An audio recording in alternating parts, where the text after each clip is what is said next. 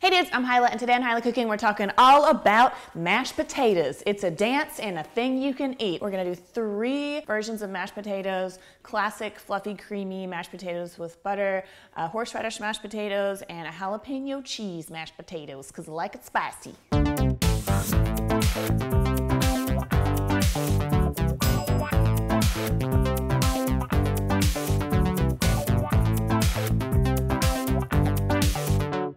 Alright, most important thing about making mashed potatoes is the kind of potato that you use. Starchy potatoes are the best. Starchy examples are russet potato, which everyone's familiar with, and Yukon Gold, which might be a little bit less familiar. Both of these are starchier than a red potato, which means that they'll mash up and be fluffier and also be able to absorb more milk and cream and butter and whatever the hell you want to put in them, so they get, you know, lots more flavor. Mashed potatoes are a little bit tricky sometimes because they are best if they're served within like 20 minutes of mashing them when they're still nice and fluffy and hot. But I'm gonna show you a couple tricks to sort of make them partially ahead of time. So the first one is you could do this like up to 2 days ahead of time, I would say. Peel your potato. If you like a more rustic potato, you totally also don't have to peel them. And you get more fiber and vitamins and stuff that way too. So you might notice whenever you peel a potato, they kind of start to oxidize pretty quickly and they'll turn brown like an apple does.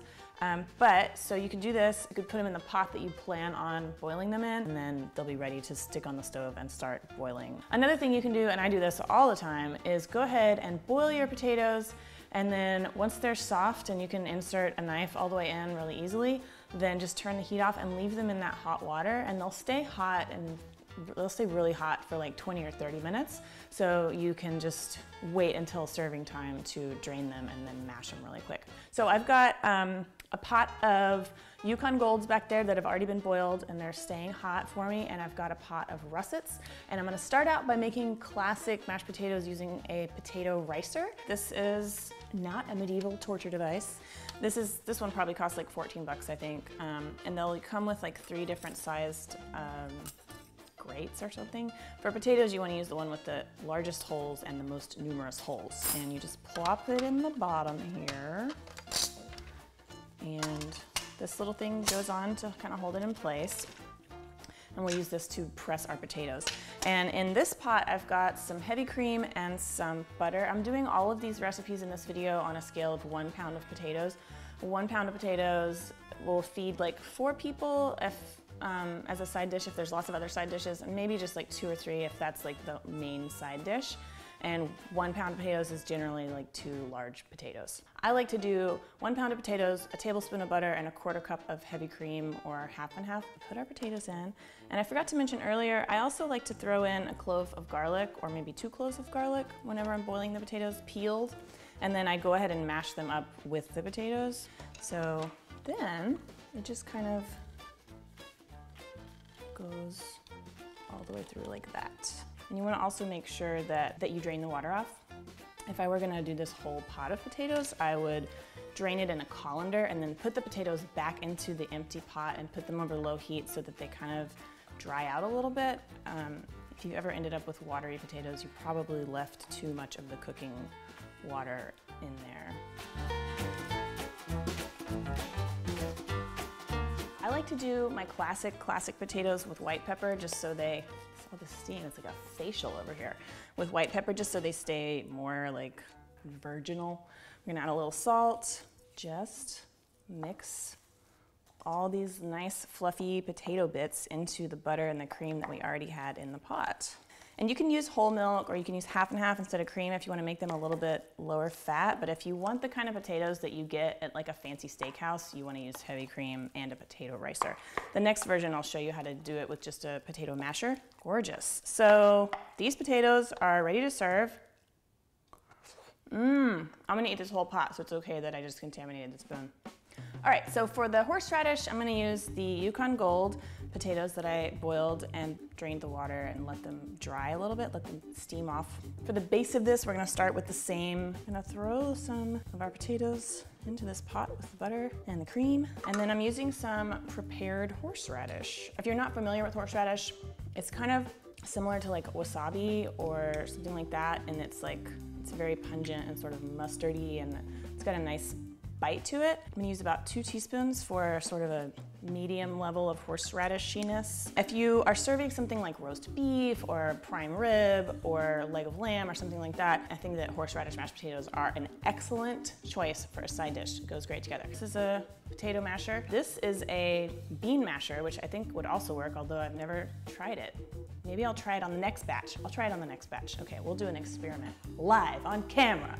All right, let me add a little salt. And for this one, I'm gonna use some black pepper. And then just, I mean, this is all you're doing. I'm sure you've all done this before. And if you like them a little more lumpy, you can leave them lumpier. Get all that cream and butter from the bottom all mixed up. Something that's a nice touch for horseradish potatoes is a little bit of fresh dill, coarsely chopped. I'll throw that in.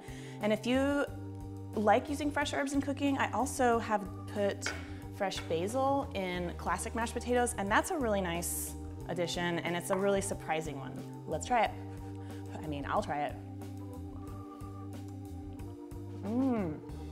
It's not enough that someone's gonna be like, oh, this tastes like horseradish. It just kind of adds a nice like earthiness, and it brightens it up a little bit. I think you'll like it, especially if you like horseradish. Okay, on to jalapeno cheese mashed potatoes. This is the most fun video ever just because I get to eat all kinds of mashed potatoes. For the jalapeno cheese mashed potatoes, we're gonna start a little bit differently. I'm gonna go over to the stove and saute some diced, or some minced rather, jalapeno and green onion in a couple tablespoons of butter. And if you want to cut the seeds out of the jalapeno to make it less hot, that's great, it's fine. Still have a nice jalapeno flavor. And just cook these over about a medium heat for 2 to 3 minutes until everything's softened. And then I've got my potatoes here that have been drained and then put back over low heat so there's no water left sitting in the bottom of the pot. And I'm gonna add my sauteed delicious part, the delicious part of the mashed potatoes. Don't forget to add that. And as promised, I'm gonna try to mash them with a bean masher and see what happens. I'm gonna add a little salt. Hey, it works great. Oh, it smells really good. Oh man. To this one, since we did a little bit more butter, I'm just gonna add maybe a couple tablespoons of heavy cream to moisten them up a little bit, and then a little grated cheese. I'm using a 4-cheese blend, but you can use any kind of cheese you want, probably. Well, maybe not with jalapenos, but I bet sauteed green onions and blue cheese would be really, really good. This would be really, really good with like on the side of like a chicken milanesa or something, which I have a video for that. I'll put a card up here if you want to see what that is. Oh, I can't wait to try this one. So leftover mashed potatoes are actually really, really good to have. I've got a couple ways you can use them. Potato taquitos. This jalapeno cheese leftover mashed potatoes would be so delicious in a taquito. And then also a mashed potato waffle, which would probably go with any kind of mashed potato. It's a savory waffle. It's really, really good. Let me try these delicious, oh my God.